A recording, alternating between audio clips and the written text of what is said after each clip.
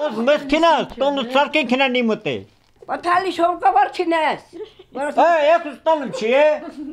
227, 327, տները կսարքեք կտանը։ Իսանը ստանում այդ ցեխին մեջ է, այդ ծիրին մեջ է։ Դե այս խոսան, օրեն խոսան։ Թալիշցի տարեց ամուսիններն ապրիլյան պատերազմի հետևանքով գյուղը լքելուց հետո մինչ այսօր վիճում են։ Ռոզատատը չի ուզում վերադառնալ, իսկ Վալոդյա պապը շարունակ հակառակն է պնդում։ Թալիշը միջե վերականգնվեց։ Թակաչեմ։ Նախքան ապրիլյան պատերազմը շփման գծին մոտ գտնվող Թալիշում 125 ընտանիք կար։ Մոտ 30-ին Ղարաբաղի կառավարությունը տեղափոխել է Թալիշից 35 կիլոմետր հեռավորության վրա գտնվող Ալաշան գյուղ։ Մյուսներն ապրում են Ղարաբաղի եւ Հայաստանի տարբեր բնակավայրերում։ Գյուղում այժմ մի քանի տղամարդ է ապրում։ Հայաստանում ժամանակավոր բնակություն հաստատած բազմաթիվ ընտանիքներ անգամ մեծ ցանկության դեպքում չեն կարողանում վերադառնալ Ղարաբաղ։ Ռազմական գործողությունների ժամանակ տները վնասվել են։ Ալաշանում ապրելու համար դեռ սպասում են իրենց հերթին։ Հայաստանում էլ սոցիալական խնդիրների առաջ են կանգնել։ 12 զավակների մայր Սիլվա Խալացյանը երկու որդիների հետ վարձով ապրում են Կոտայքի մարզի Արզունի գյուղում։ Հիշում է, Թալիշում փայտից բացի ոչինչ չեն վառել տանը։ Այսօր դա էլ չունեն։ 8 ամիս ես չեմ տեսել, որ մեկում, բայց ես չեմ լացի։ Գնամ ես կնոջ հայաթ մաքրեմ, բոմը մաքրեմ, չնայած փոքր երեխեք չեն։ Այդքան կանեմ, բայց ես օրենքի դիմաց բաց չեմ ունի, որ փող չունեմ, հաշ չունեմ, ուտելիք չունեմ։ Դեռ Ղարաբաղյան պատերազմից սկսած նրանց ընտանիքը մի քանի անգամ ստիպված է եղել լքել գյուղը, հետո նորից վերադարձել են, բայց այսօր ինչպես տիկին Սիլվան է ասում, Թալիշի անունը լսելուց անգամ մարմնով սարսուռ է անցնում։ Նրա որդին եւս չի ուզում Թալիշ վերադառնալ։ Որ մեր տամ կանգնում եմ, չէ՞, թուրքի լույսերը վառվում է, այս կողմից վառվում է, այն կողմից վառվում, այն կողմից վառվում։ Ես Թալիշից վախենում եմ, չգիտեմ, ով ուզում է, ոնց ուզում են քինեն։ Ես այդ Ալաշանի վրա համոզեմ կգնամ, եթե տեղ տան, բայց ես Թալիշ բար չլսեմ, թող ավելի լավ կառույցներ տան։ Ես գյուղ չեմ ուզում նրա համար այդ, որ բազմազավակ մայրը այս աստե արդեն 6-7 ամիս է, ոչ մեկ չի գալիս մտնի, տնա բազմազավակ մայրը ինչ անում, ոնց անում, 9 տղա է բանակ ուղարկել, 3 տարի էլ են ծառայել, 5 տարի էլ,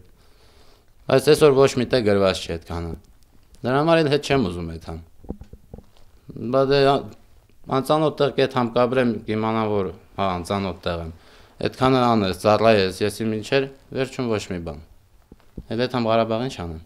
Անօգնական մնացած թալիշցի ընտանիքներ Կոտայքի մարզում էլի կան։ Աբելյանների ընտանիքն Աբովյանում է ապրում, 8 հոգով 2 սենյականոց բնակարանում։ Ընտանիքի մոր Ալա Աբելյանի խոսքով բազմիցս լսել են, որ թալիշցիներին օգնել են, բայց իրենք մինչ այսօր որևէ աջակցություն չեն ստացել։ Թալիշեցի ենք, բնիկ թալիշեցի, զինծառայողի մայր։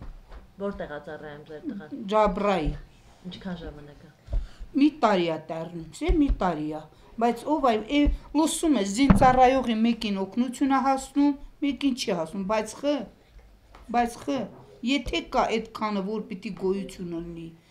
մեկին կհասնի, մեկին չէ, ցավը տանում։ Ես կոզնդ ասում եմ, իսկ պետք չի իրանցում, բայց եթե գոյություն ունի, որ Ղարաբաղը կա,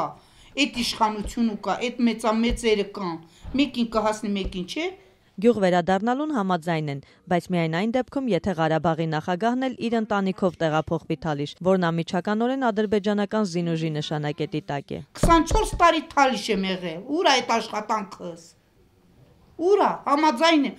Կա իրար հետ քնում ենք։ Ես չեմ հրաժարվում։ Իրար հետ կա քինենք։ Քում եմ, ես ինքս գնում եմ։ Հենց Թալիշել ապրեմ, բայց ուր է, թող կա քինենք էլի։ Մի տեսնամ ինքը ինձ հետ կապրի դը։ Ղարաբաղի նախագահ Բակո Սահակյանն օրերս այցելել է Թալիշ, որտեղ ըստ Արցախ TV-ի հաղորդման վերակառուցում են բոլոր ենթակառուցվածքները, մինչև հաջորդ տարի գյուղը վերաբնակեցնելու նպատակով։ Նախագահի աշխատակազմի ղեկավարի տեղակալ Դավիթ Բաբայանը Ազատությանը փոխանցեց, որ գյուղի անվտանգության մակարդակն արդեն իսկ բարձրացել է։ Արդեն իսկ Թալիշ գյուղի տղամարդկանց մի զանգված այնտեղ է եւ նրանք եւ ծառայել են պաշտպանության բանակի շարքերում եւ նաեւ հանդիսանում են այսպես գյուղի վերադարձման, այսպես ասած վերաբնակեցման կարևորագույն տարր։ Ահապճետ մենք չենք ուզում որևէ մեկին բերել, որովհետեւ արդեն իսկ գալիս են այդ վերադարձը կատարում, կարծում եք 1 տարում, 1-1.5 տարում արդեն Թալիշը որպես գյուղ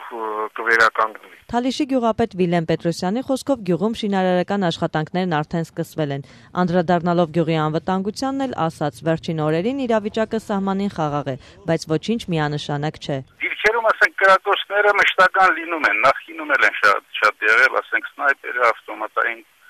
կամ գնդացրային կրակոցներ, դրանք սովորական երևույթ են։ Ընդհանուր առմամբ, որ ասում են կրակոց, դա նշանակում է